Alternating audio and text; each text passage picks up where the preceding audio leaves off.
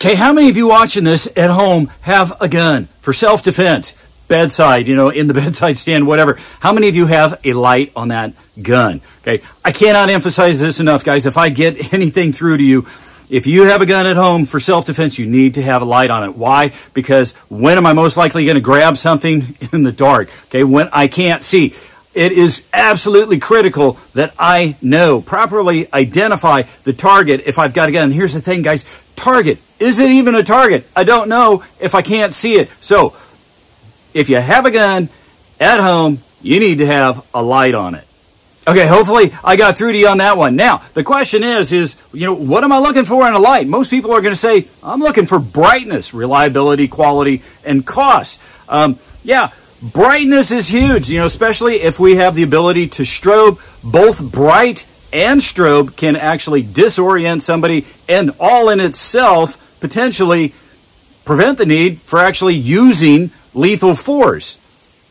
You know, if you think about it, it's kind of hard to rush at somebody when you're blinded with light or you've got a strobe light. I mean, heck, maybe we can even put them into a seizure before we have to do anything.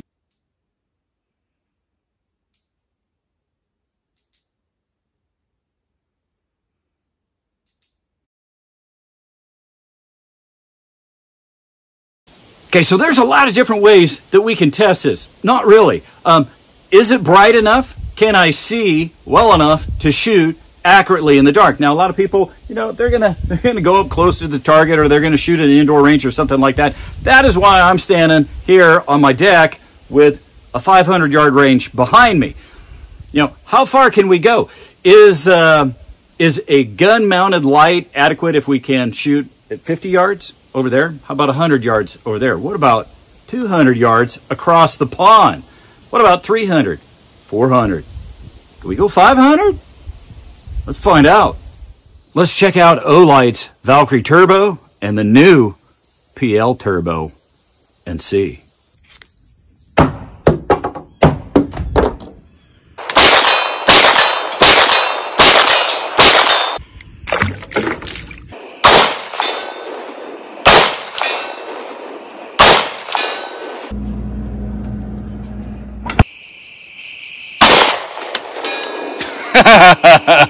Tell me that's not awesome. We just shot the steel at 200 yards with a Prodigy at night.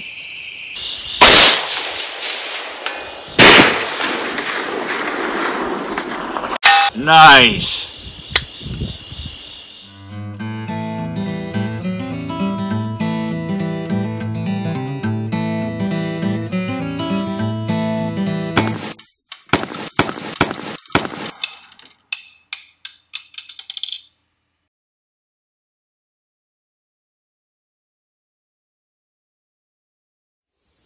I'm Drew Case. Welcome to Beyond Seclusion, where I only give you my honest opinion. And it is what it is. I mean, we're either going to reach over there or we're not. Okay, guys, if you are not familiar with Olight, they are rapidly making a name for themselves when it comes to lights or torches. They've got some pretty awesome products, I have to admit. Let's just take a quick look at the specs and tech for both of these so we know what we've got before we get started. They're very similar lights, but they're also very different. And you'll see that on the specs and tech, but you can definitely tell that the light source is very different. The LEP versus the LED. It will be interesting to see, you know, what the difference is in actual performance.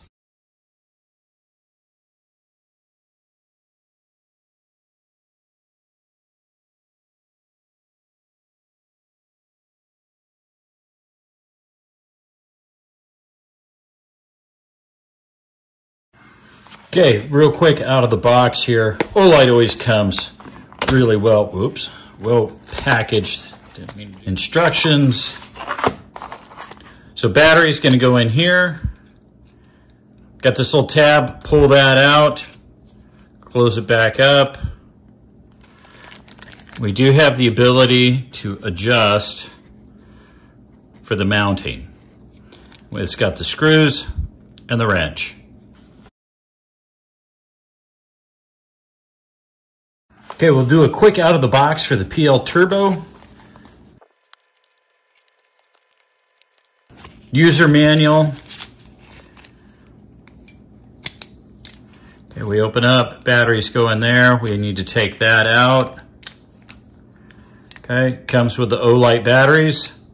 Okay, so it's actually kind of stuck there because it looks like we have 3 positions, but I was only getting 2. It just needed a little help there. So we have the 3 different positions, and then we can also change that out. That's awesome. I really like that feature. Now, what I really like about both of these, guys, is they are KISS.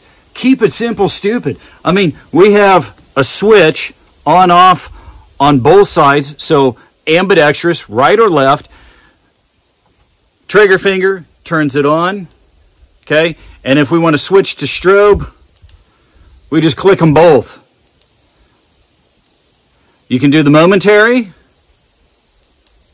and a quick. I mean, that's as KISS as it gets, guys. Real quick, guys, if you're not familiar with my crazy, stupid deals, how would you like to get the best, the lowest prices on guns, ammos, and accessories? Crazy, stupid deal prices? Yes, that's exactly what it is. There'll be a link up here. You can go to my webpage. It's an email subscription. It costs you nothing, and you can unsubscribe, cancel at any time.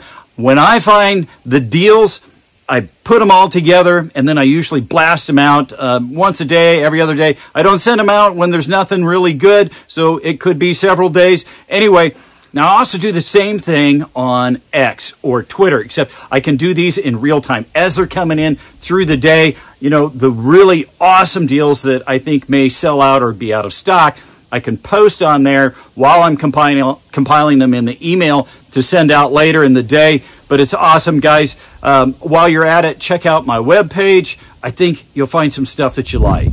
Okay, so what we're going to do is we're going to come back at night and we're going to test both of these. I got the PL Turbo on Springfield's new Echelon.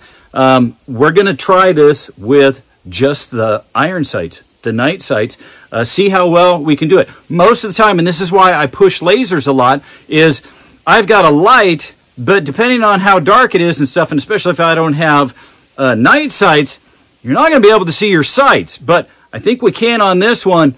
Let's find out. Now, for the Turbo, okay, the original, I've got this on my Springfield Prodigy. I also got sort of an optic here. That is going to allow us to potentially reach across and go some distance. Yeah, I really can't most of the time start hitting steel at 200 yards with iron sights, but I can with an optic.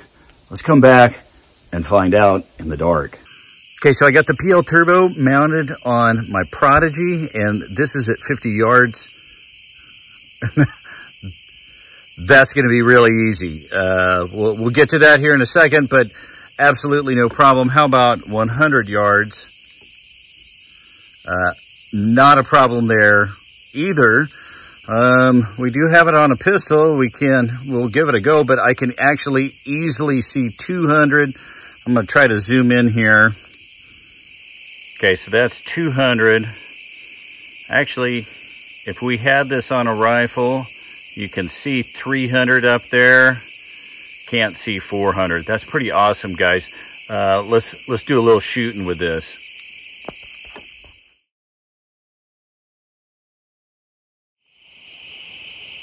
All right, this is going to be easy, guys.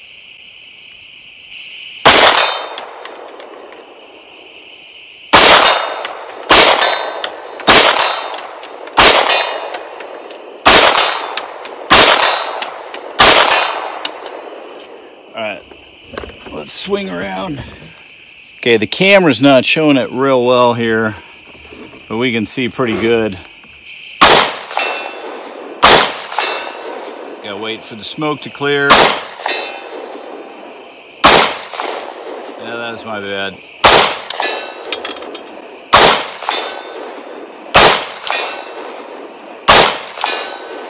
This is at 100 yards, guys. Well, we got a lot of smoke. We'll see if we can hit it with the pistol at 200 yards. I know you're gonna.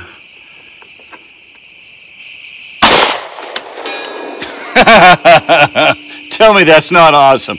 We just shot the steel at 200 yards with the Prodigy at night.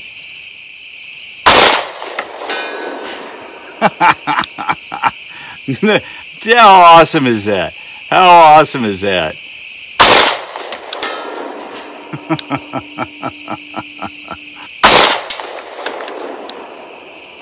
All right, we gotta wait so long in between the smoke. But there you go, guys. Now you can't see with the camera, but I can see at 100 with the strobe. Actually, let's just show you with the strobe.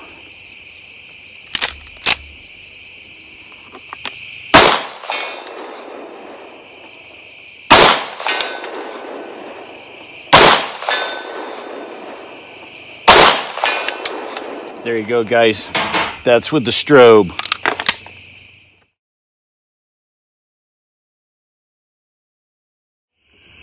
Okay, so here's the Valkyrie Turbo. That's at 50 yards. That's awesome. That's going to be easy shooting. Now, what I am going to try, I'm not sure. Yeah, we've got some night sights on here on this echelon. That's sweet. We're going to find out. And then same, there's 100. Easy to see. 200 was doing with the PL Probe on my Prodigy, but I have a red dot on the Prodigy. We're not, sorry, Prodigy. We're not going to be able, it's late. Not going to be able to do this one with iron sights. I could if I had a rifle. I can see up there at 300 yards, guys. That's awesome. All right, let's bang on some steel here with these night sights.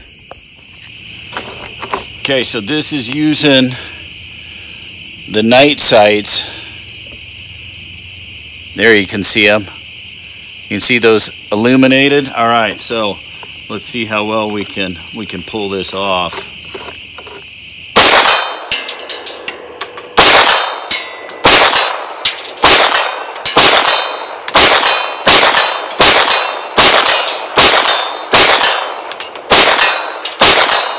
Okay, that's easy. That's at 50 yards. Here's 100 yards.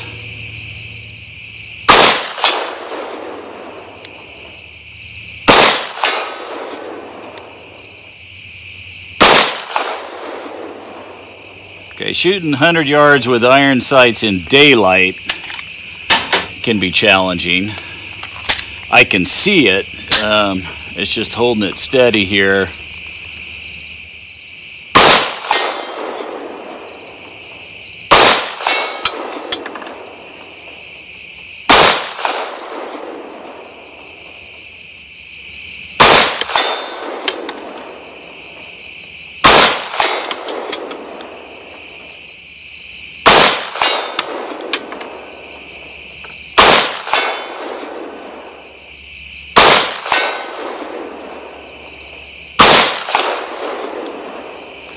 There you go, guys.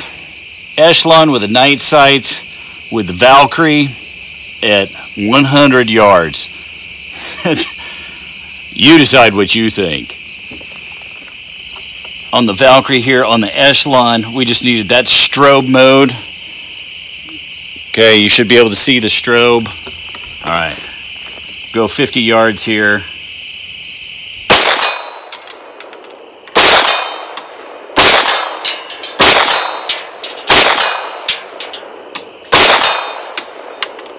There we go, guys. Is what it is. You decide what you think. So this is the PL Turbo off my bench at 50. Got a lot wider beam.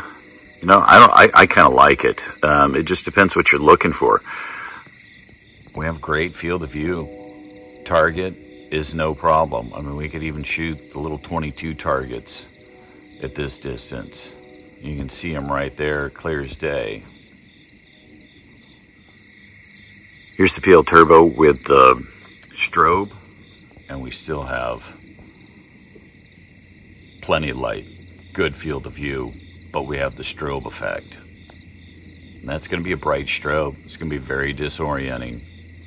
Okay, so the PL Turbo with the strobe We can still see our target clearly at 200 yards with strobe. Now here's the turbo with strobe at 200 yards. That beam is so narrow, just so you can tell. That's our strobe. I'm going to zoom in.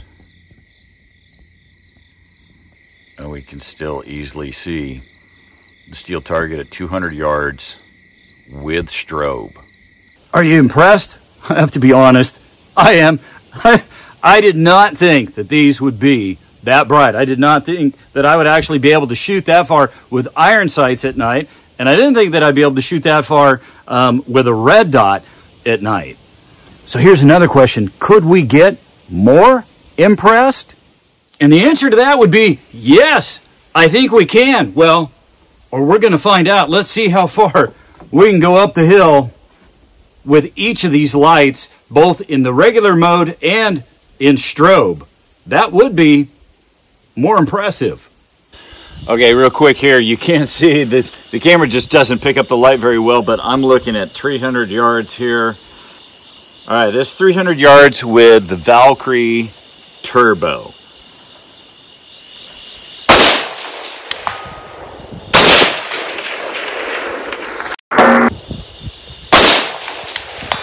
That's easy. All right, let's go 400.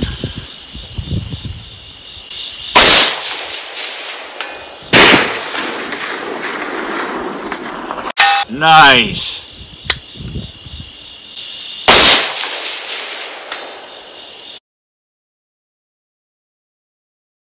Okay, so here we've got the Valkyrie PL Turbo.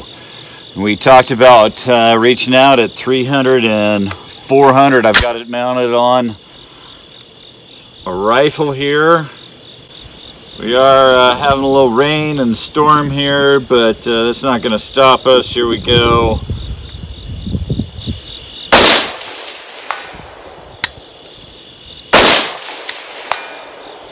Easy enough. That was 300 yards.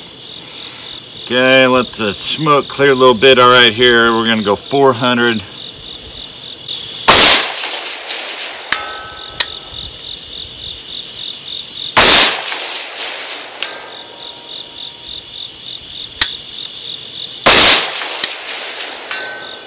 It's 400 yards, guys, with a pistol light. Can we see 500? Let's see. You know, we can. I'm going to grab some more ammo. We're going to see if we can hit 5. Okay, we've got some wind. We're going to reach up there.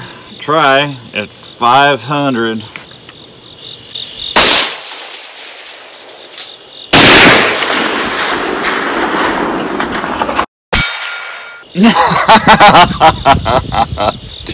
Did you hear that? That was 500 yards.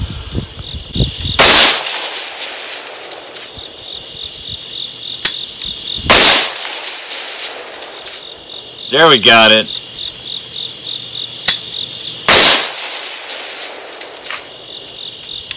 Okay, I think we hit it 3 times. I'm not gonna lie, 500 is really pushing it, guys. Hot dog! Seriously, it doesn't get any better than that. Taking a pistol light, putting it on a rifle, and reaching up to 500 yards in the dark. I don't know about you. That answers my question on brightness. I would possibly like to see a laser on this, but that's probably another review and another product coming. Well, that only leaves one thing left to do. It's that time. Now, real quick, before we torture test these, I want to make a note that this torture test is going way above and beyond what they have listed. So we're going out of specs. You know, if they fail, that's really not reflecting on them at all. We're just actually trying to see, you know, what's the extreme? What can we take these to? And I just want to make sure that I'm clear on that we're going to go above and beyond what they have listed for acceptable. I do need to point out that each of these is only rated for about a 1 meter drop. And as you can see, we are way beyond that. So that's where we dropped them from. But you know, that's what I do here at Beyond Seclusion is we torture test things. So what we're going to do now, make sure they're both working. We're also going to test battery life. Okay, you saw that on specs and text. What we're going to do is we're going to drop these in the water on, and that's also going to help test their durability. And then we'll do the same with the freezer. So we've actually been testing them a while. They've probably been on, you know, I don't know, maybe a total of 10 or 15 minutes max. Okay, let's give them a go. We can see they're both still on. Okay, so they're both still on.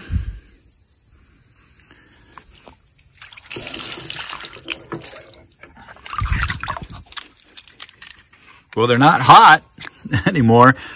All right. Let's just take a look. I think they're fine, but I need both hands. We're going to open up the battery compartment and dry them off, make sure there's nothing on the insides. Okay, so we did the drop test and the water test, and we're still on. Okay, I turned it off.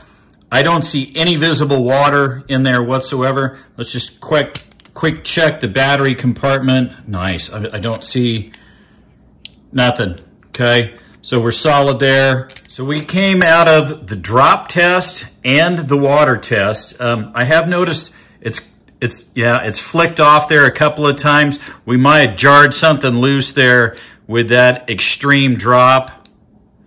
But it's still working. I'm not seeing any kind of water or anything on the inside. As far as the drop, though, we did exceed what it's rated at by at least about 3 or 4 times. Let's just take a look and see. I do have a little bit of water here on the back. We do, yep. Okay, so we did get some water on the inside of this one. The drop may have been responsible for that. What's interesting, though, is it's still working. Let's kind of dry that out here, put these back in, and continue on the test. Okay, so I got this blue out, and I've got everything dry. It'll be interesting. You know, we may not actually have water down inside. We're going to find out. We're just going to, you know, keep on with the torture test.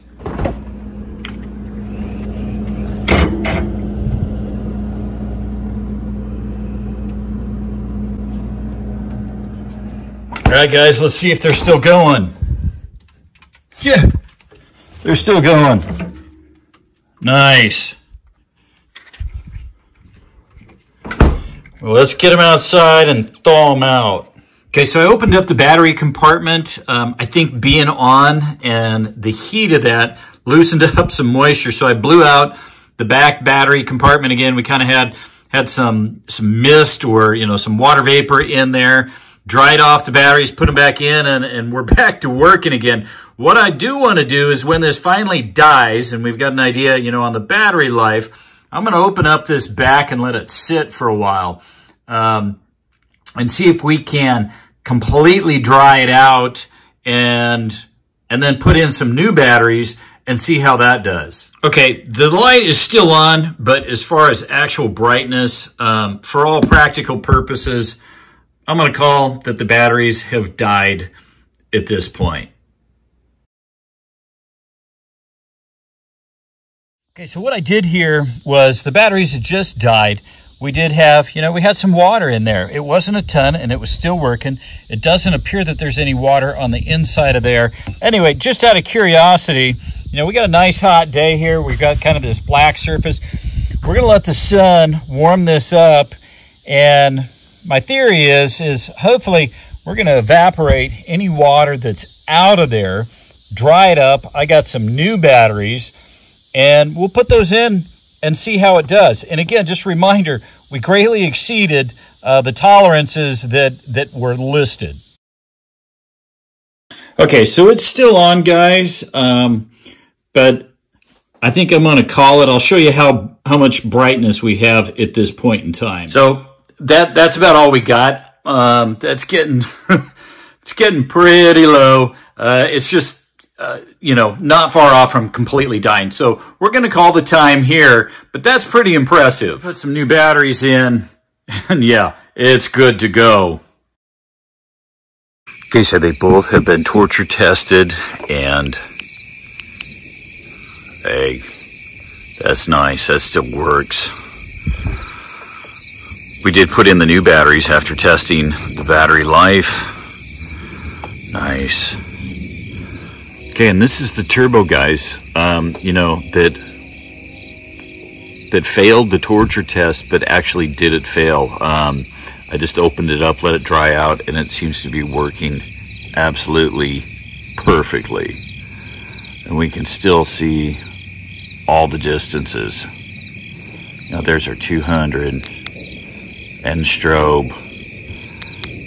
That's awesome. Here's the PL turbo.